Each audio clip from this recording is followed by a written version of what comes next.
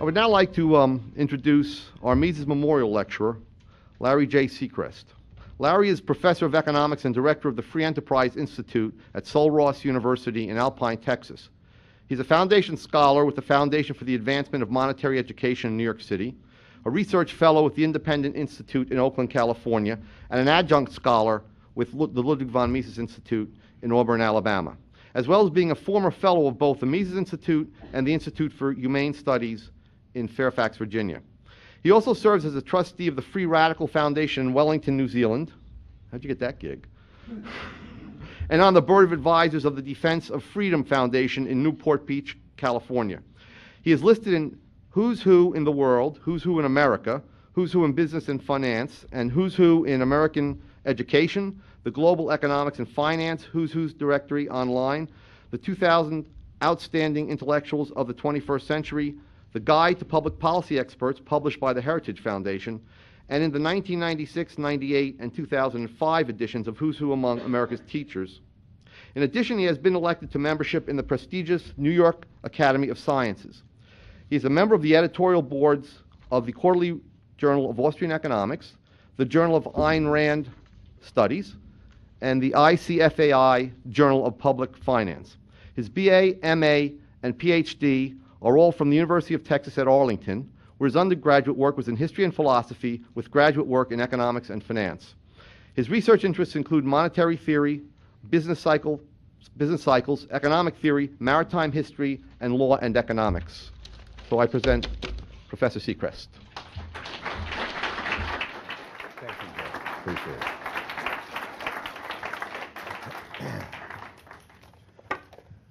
Well, this is fun. First, let me say very quickly, thanks to everybody at the Mises Institute, to Lou, to Jeff, to Pat, how much I appreciate being invited. Hope I give you your money's worth. One thing is abundantly clear. Both the spirit and the genius of Ludwig von Mises are alive and well here at the Mises Institute. The breadth and depth of the scholarship encountered at these annual conferences is indeed remarkable. Indeed, the transdisciplinary nature of much of this work may be unique in the academic world. Mises would, I believe, be enormously proud of the research being carried on in his name, even, and perhaps especially, by those whose conclusions diverge in some particulars from his own. Guido Hülsmann's masterful biography, Mises, The Last Night of Liberalism, has carefully documented the fact that this was truly a man of the mind, a man utterly devoted to the pursuit of truth. Now, Ayn Rand once made an observation that I think is very germane to Mises, though it appeared in the context of discussing educational theories. She exhorted her readers to, quote, observe also the intensity, the austere, the unsmiling seriousness with which an infant watches the world around him. And if you ever find in an adult that degree of seriousness about reality, you will have found a great man. Well, in his pursuit of truth, this great man, Mises, unfailingly exhibited what I like to think of as dignified ruthlessness. To comprehend complex phenomena was what was important. To grasp reality was the objective that fueled Mises's life. Not popularity, not winning debates, not currying political favor, that's for sure. Moreover, this quest was to be undertaken within an interpersonal context of civility and even elegance. Now, all that is so alien to our present world. Today, the kind of impregnable integrity that Mises possessed is decried as dogmatism, because truth is thought to be limitlessly malleable. His sort of aristocratic grace is slandered as elitist and reactionary, because so many collectivists are mesmerized by all things proletarian. His deep concern with the epistemological foundations of economics is demeaned as pedantic babbling, because ours, tragically, is a Humean world in which the profundity of the law of causality is routinely brushed aside in favor of the glamour of statistical correlation. And his heroic defense of laissez-faire capitalism is dismissed as being out of touch with reality on the grounds that what? That such an economic system is callous, crass, wasteful, inequitable, and exploitative, not to mention insensitive to real human needs. It is this last issue, capitalism, and Mises' powerful defense of it, as well as both the grave implications of the common assaults on capitalism, as well as the characteristics of those assailants, that I wish to examine today. Allow me first to state clearly what I mean by capitalism. Now, it is true that I would shrink the state by more than would Mises, but we have the same broad objective. I mean a totally unregulated, laissez-faire capitalist economic system, one in which property rights are sacred, where profit-seeking is seen as a noble enterprise, where money is a symbol of honorable achievement, rather than being castigated as some sordid tool used only by those devoid of humane qualities. It is liberalism in the classical sense, of course, applied to the everyday business of life. Recall that Mises insisted once, quote, "Freedom is indivisible. He who has not the faculty to choose among various brands of canned food or soap is also deprived of the power to choose among various political parties and programs. He is no longer a man. He becomes a pawn in the hands of the supreme social engineer." Elsewhere, Mises declared that if he must compress it into one word, liberalism meant property, privately held and earnestly protected by law.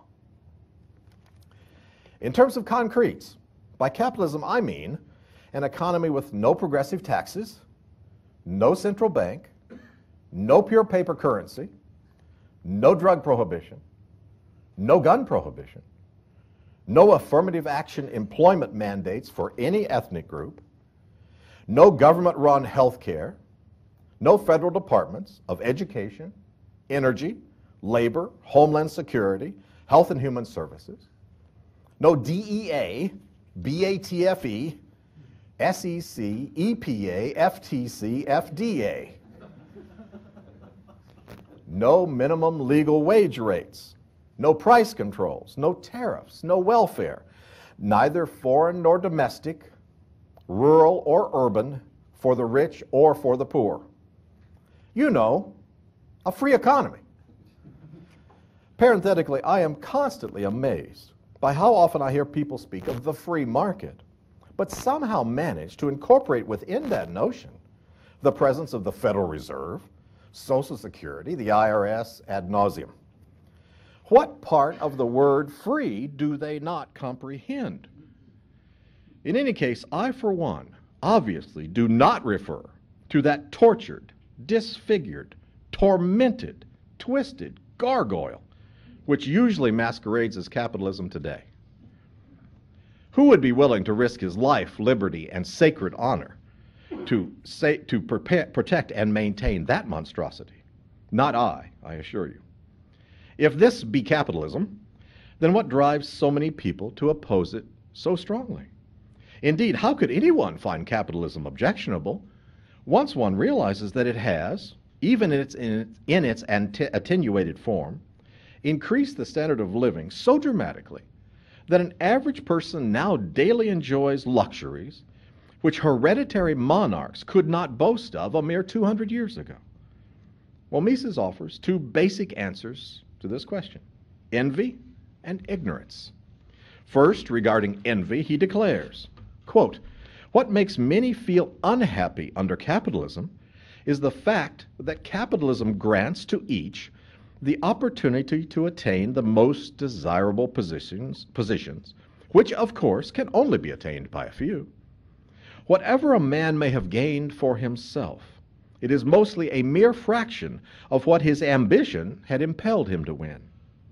There are always before his eyes people who have succeeded where he failed.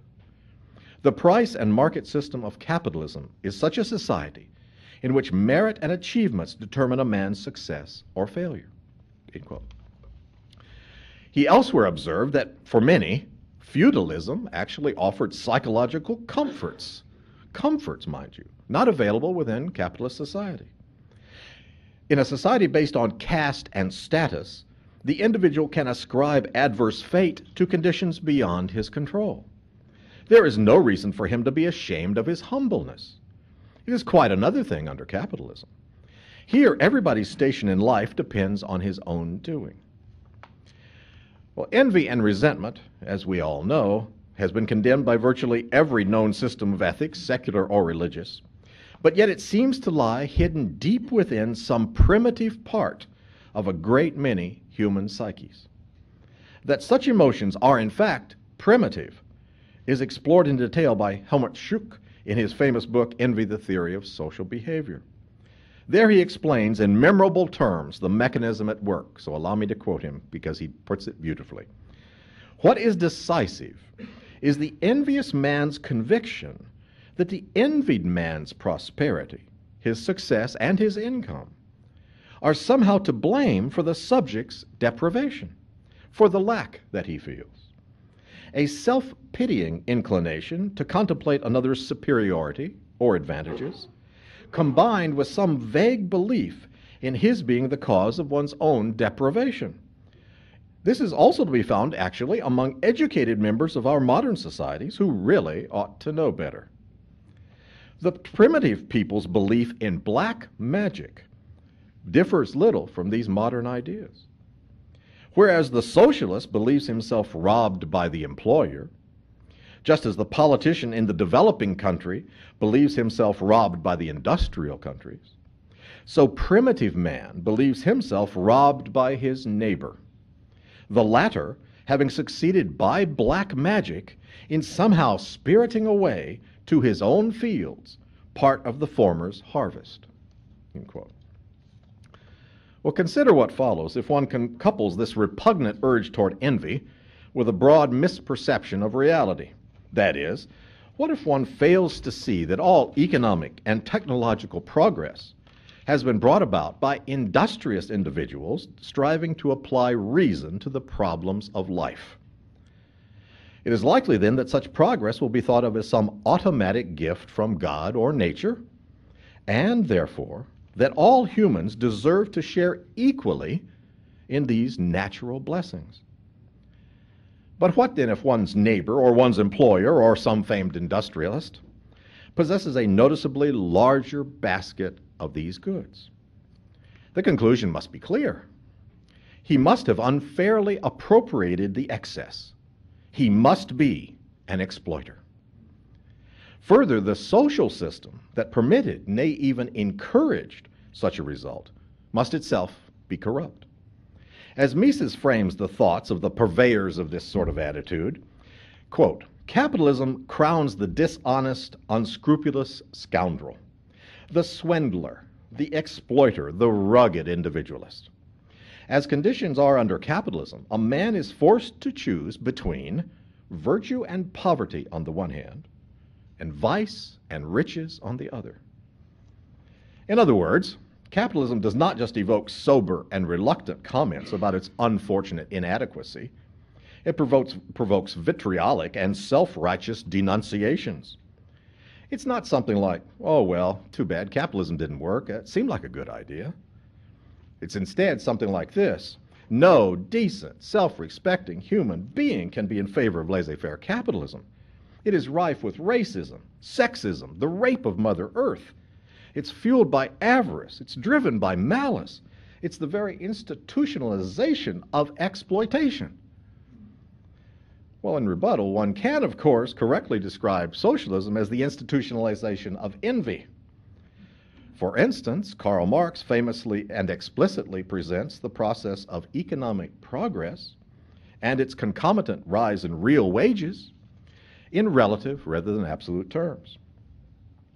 He says, in this quote from Marx, if capital is growing rapidly, wages may indeed rise. The profit of capital rises incomparably more rapidly.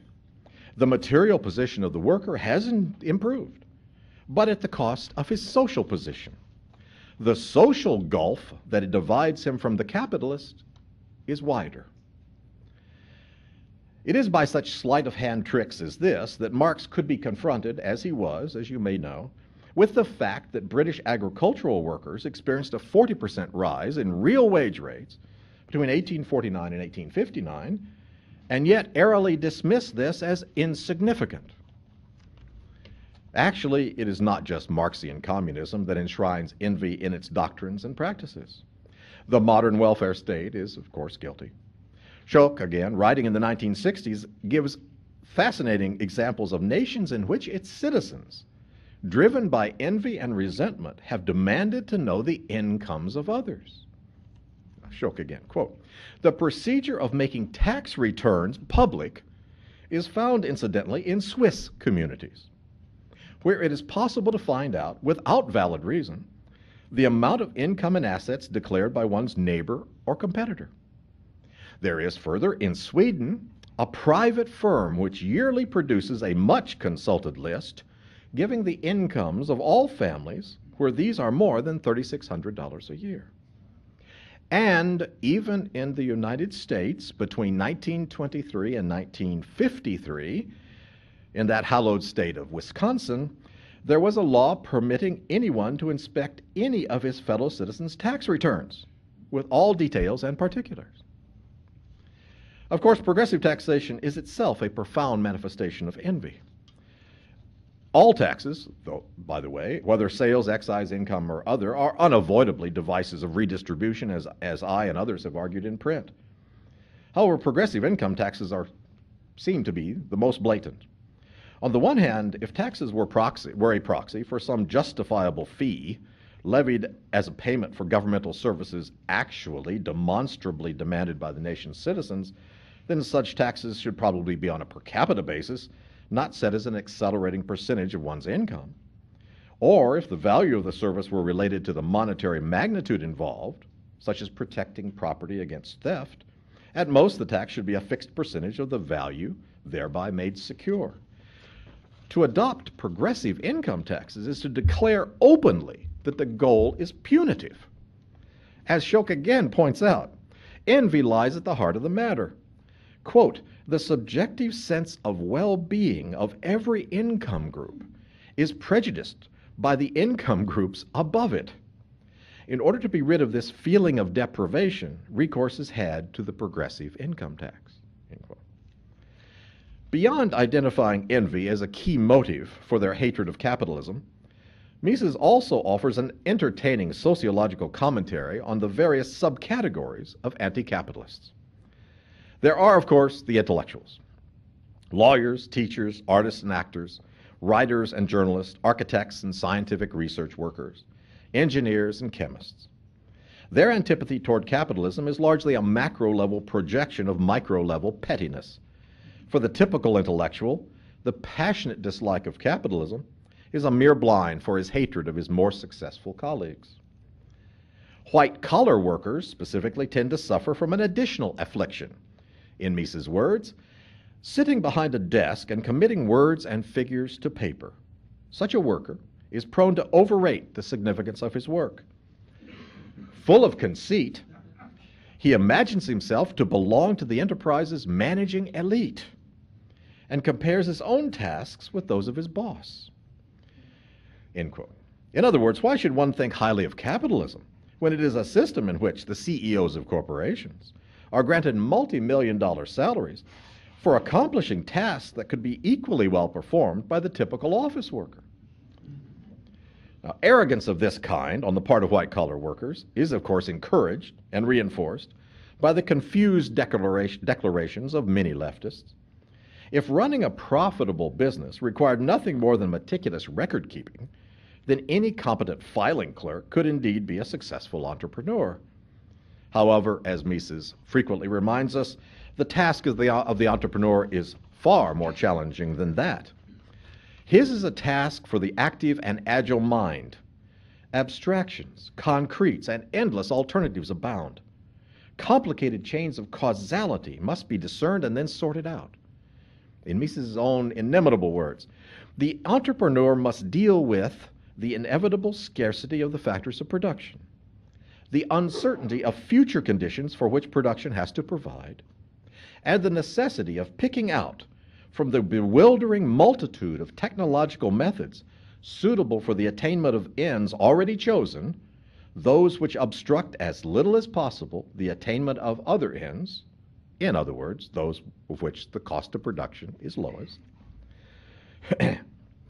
No allusion to these matters can be found in the writings of Marx and Engels, he says, and in all that Lenin ever learned about business from the tales of his comrades who sometimes sat in business offices was that it required a lot of scribbling and recording and ciphering. Then, too, Mises says there is an intrafamilial phenomenon that plays an important role in this anti-capitalistic propaganda and machinations. Mises here distinguishes between groups he calls the bosses and the cousins in those families of great wealth. What are they? Well, the former, the bosses, consist of those few whose entrepreneurial talents make them capable of running the family business. This is probably no more, he says, than one or two of the founder's sons or grandsons in each generation. Wholly dependent upon the bosses are the cousins. Now, the cousins include brothers, cousins, nephews of the bosses, more often their sisters, their widowed sisters-in-law, their female cousins, their nieces, etc. The members of this latter group, quote, have been brought up in fashionable boarding schools and colleges, whose atmosphere was filled by a haughty contempt for Bonossic money-making. Some of them pass their time in nightclubs and other places of amusement. They bet and they gamble, they feast and revel, and indulge in expensive debauchery. Others amateurishly busy themselves with painting, writing, and other arts. Thus, most of them are idle and useless people, end quote. Actually, they're worse than useless. He was being kind. Since they are woefully ignorant of the principles of economics and the daily practicalities of business, they leap to the conclusions that, 1, the capital created by their ancestor must be an unending, self-sustaining fount of income for all his descendants. 2, the greater share of that income enjoyed by their kin, the bosses, who actually run the business, must be an unearned excess.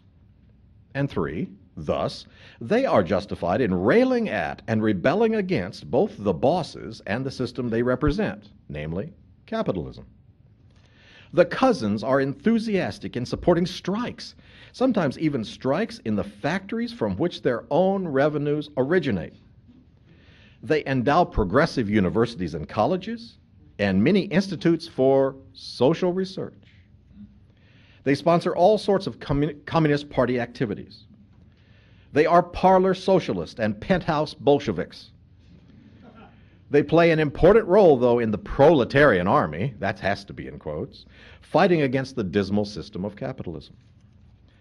Now, Mises seems to have had a particularly low opinion of actors because he mentions them as a species of would-be intellectuals and then returns to them in full force when he blasts Broadway and Hollywood for being hotbeds of communism and home to many who are, quote, among the most bigoted supporters of Sovietism, end quote. His explanation for this fact is interesting, but it hinges on his perception of entertainers as bedeviled by a bottomless well of insecurity. Quote, the essence of the entertainment industry is variety. The patrons applaud most what is new and therefore unexpected and surprising. They are capricious and unaccountable. A tycoon of the stage or of the screen must always fear the waywardness of the public. He is always agitated by anxiety, end quote. This seems a commonplace observation. All right, entertainers of all sorts are probably very insecure people. So what then pushes them so strongly toward the left? Mises' twofold response to that is that they lurch toward communism because, A, being poorly educated like most others, they believe the propaganda which declares communism to be a panacea for all unhappiness. And B, they perceive themselves as hardworking people and therefore comrades of all the hardworking people everywhere. Frankly, I don't find this a terribly satisfactory explanation. immediately one wonders why the same statements could not be used with equal force to explain the leftist bias found in many particular strata of society. Why is this peculiar to entertainers? And of course, the phenomenon of the Hollywood commie is indeed striking. Furthermore, it continues to the present day, as we know. It is not merely some dusty artifact from the red decade of the 1930s. Note, in just the last few weeks, the adoring murmurings that have poured forth on the occasion of the retirement of that cheap little dictator Fidel Castro. Famed director and producer Steven Spielberg called his audience with Castro, quote, "the most important 8 hours in my life." Actor Jack Nicholson characterized the man as a genius. Popular culture is indeed deeply infected by such warped perspectives as these. Thus, it would be worthwhile to have a sound grasp of the reasons that lie behind them. To that end, allow me to offer a modification and amplification of Mises's hypothesis. But first, a disclaimer is in order. I possess no direct experience in the world of actors, directors, and playwrights. However, my son is a professional actor who has, among other interests, a keen interest in the plays of Shakespeare. I should add, by the way, to leaven that recipe, I should add, by the way, that he is also a radical libertarian who was exposed early on to the writings of Rothbard, Rand, Spooner, and Heinlein, which in the theatrical world makes him a very rare bird indeed.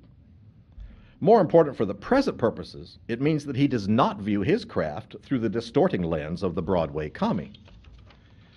Well, conversations with my son have illuminated several of the darker corners of this issue.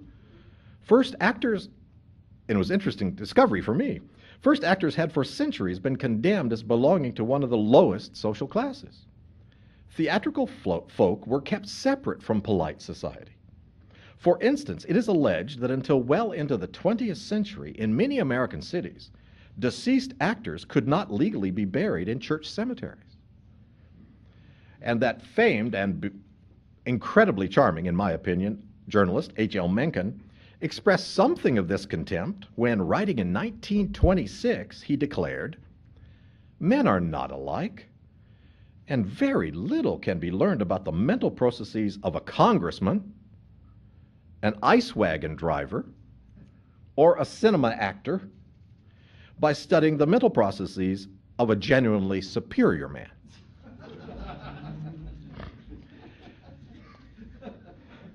Because of this pervasively negative image, it has long been traditional among actors to see themselves as outcasts. And that leads most of them to identify strongly with the poorest of the working class. Given also their mistaken belief that socialism actually serves the interests of the proletariat, they automatically embrace the left. Further, actors think of themselves as avant-garde intellectuals, despite the fact that they rarely can boast of much in the way of scholarly training.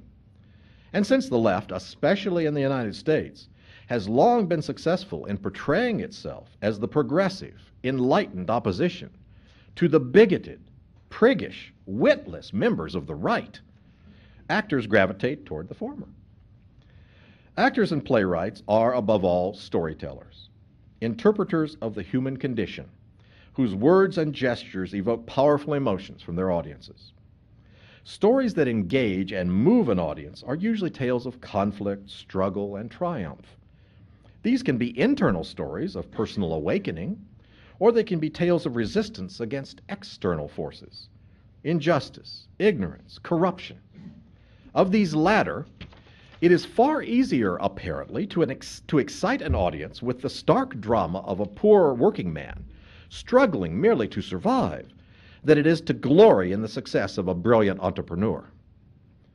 Those currents of altruistic and egalitarian sentiments, which are so common in our society, work to sharpen the appeal of the former and to tarnish the luster of the latter. From Charles Dickens to John Steinbeck, this has been the path chosen by also too many writers, and most actors have reveled in bringing such stories to life on stage and in the movies. Furthermore, the worldview of most actors is apparently heavily influenced by the micro-level environment in which they function. As my son has pointed out, a group of actors combining their efforts in some cooperative project, a play, a movie, develop powerful communal bonds with one another. Their work is highly interdependent. The success of each depends upon the success of all. Moreover, in creating that final product, they may spend most of their waking hours together for long periods of time. All this is particularly true of live theater, but also often characteristic of film actors. The result should not be too surprising. Possessed of an intense familiarity with communal enterprises, actors value what they believe to be that socioeconomic system which enshrines the communal impulse within it, namely socialism. Finally, I wish to bring attention to an additional factor, one not suggested by my son, so don't blame him, which may be of considerable significance. It is the Marxian notion of alienation. I believe that many persons, not just actors, succumb to the attractions of this idea, even those who otherwise might reject the pronouncements of Marx.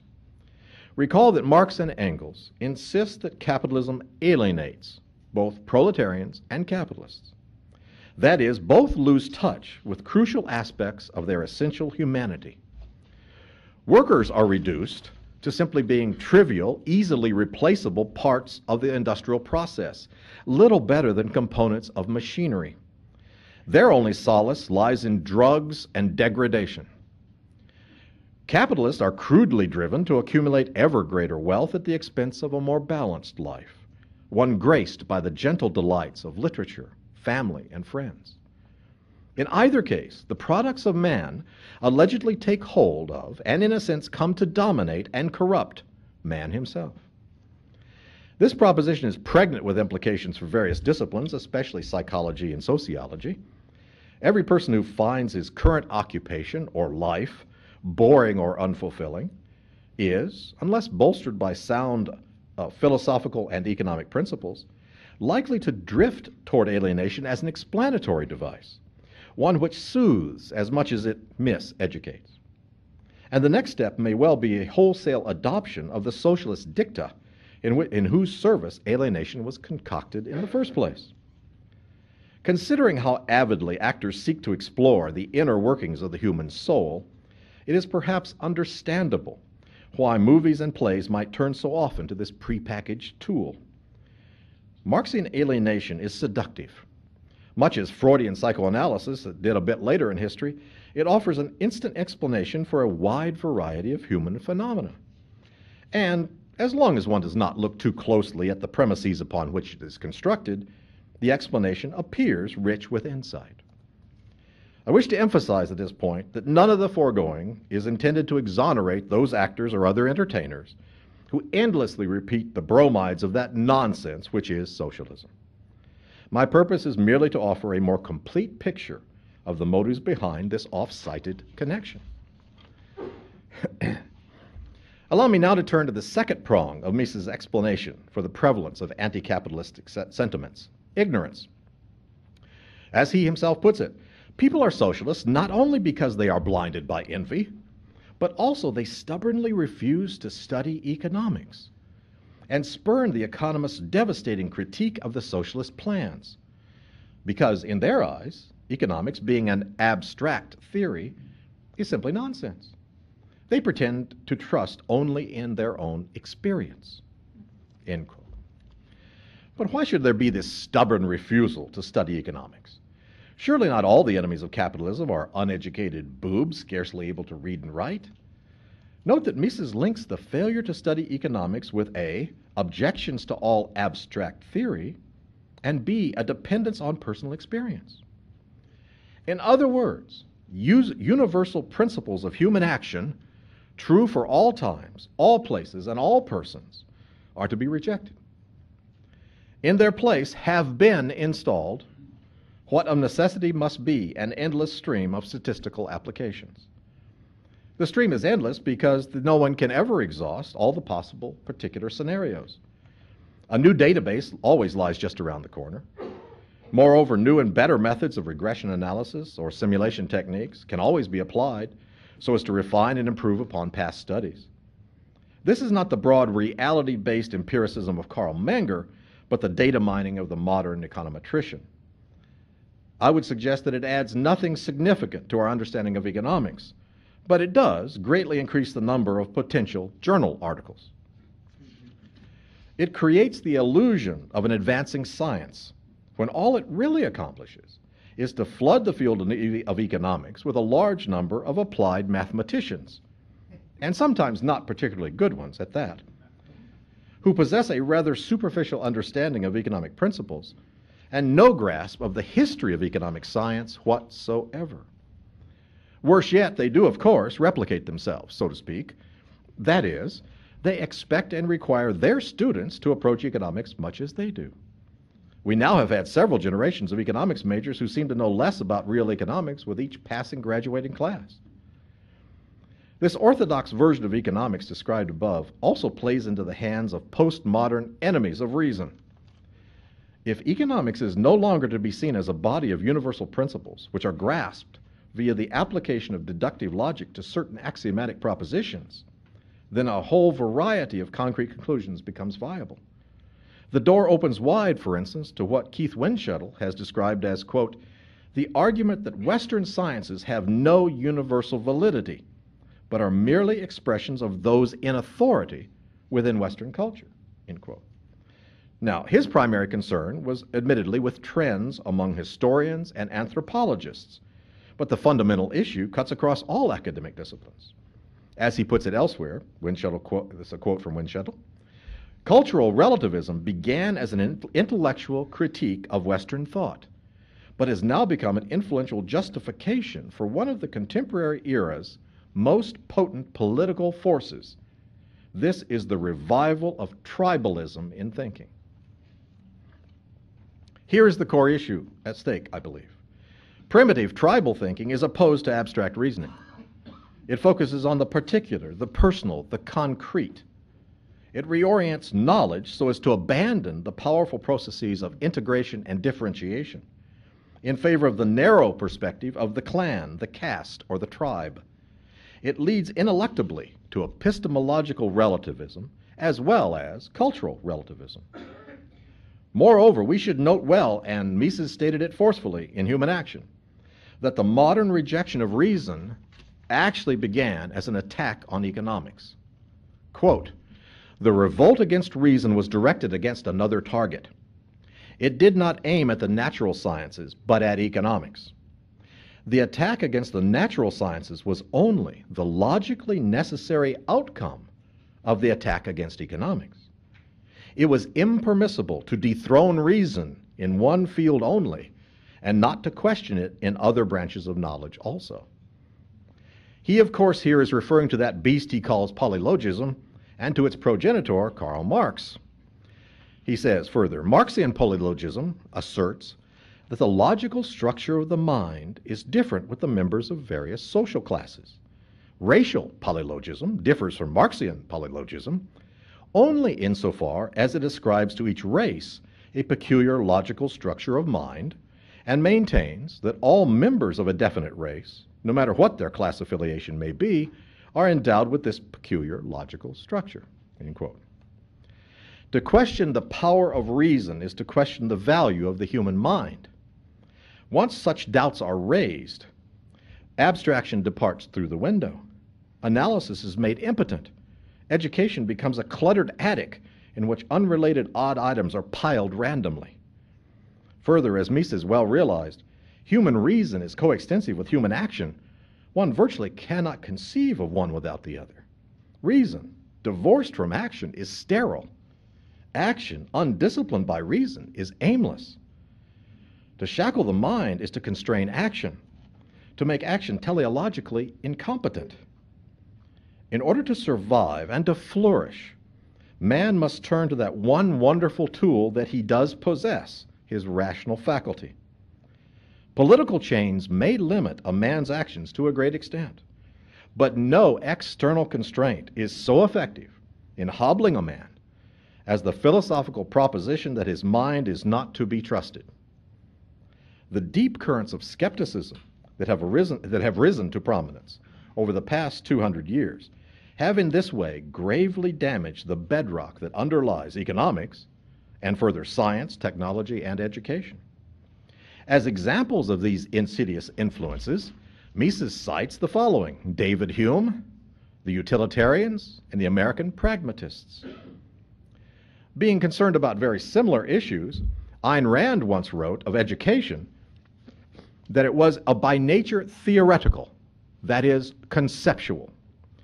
Quote, "The student has to be taught to think, to understand, to integrate, to prove, but that this is precisely what the colleges have renounced, failed in, and defaulted on long ago. What they are teaching today has no relevance to anything, neither to theory, nor practice, nor reality, nor human life," end quote. I doubt that Mises would disagree with that sentiment. I certainly do not. And those of us who are academics have almost all been sad witnesses to one prominent manifestation of the default that was noted by Rand, the proliferation of special additions to the college curriculum. Mandatory multicultural courses, plus whole new programs in women's studies, black studies, gay and lesbian studies, Mexican-American studies, and so forth. 6 decades ago, Mises cautioned against the pernicious effects of polylogism, and now we see that very thing embedded in college mission statements and degree plans. To his everlasting credit, Mises fully comprehended what some free market advocates still have not, namely that the debate over capitalism is not merely about which socioeconomic system will more efficiently produce goods and services, nor about which will accord more closely with consumers' individual preferences. He understood that the debate involved that, but much more besides. He understood that to attack capitalism was to attack civilization itself, to attack the role of reason in man's life, and thus to undermine the value of life itself. As he put it, with his typical candor, quote, "Present-day collectivists advocate measures which are bound to result finally in general impoverishment, in the disintegration of social cooperation under the principle of the division of labor, and in a return to barbarism." Now, if that wasn't strong enough, and not sufficient perhaps to drive the point home, Mises adds the following crescendo.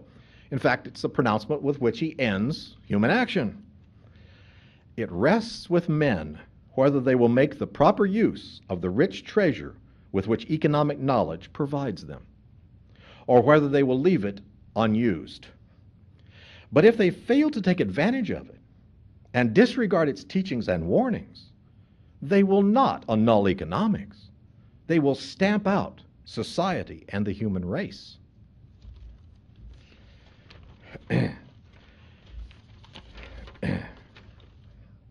Well, where do we stand, given that? As we know, socialism is calculational chaos. Rational appraisement and allocation are eternally elusive. It is a gigantic negative-sum game in which each player quickly grabs a piece of the pie, while all the time the pie shrinks before their very eyes. The warfare-welfare state, the interventionist state, is really no improvement. Each intervention begets yet another intervention. Bureaucracy is the only industry that's guaranteed to experience growth. Each new regulation taxes the private sector, relentlessly shifting resources out of the hands of the productive and into the hands of the unproductive. Capitalism is the only positive sum game in town.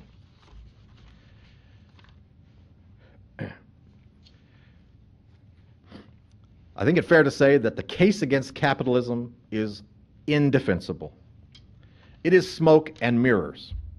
It is rooted in envy and in malice. It is fueled by a stunning ignorance of sound economics, which is part and parcel of a broader rejection of reason itself.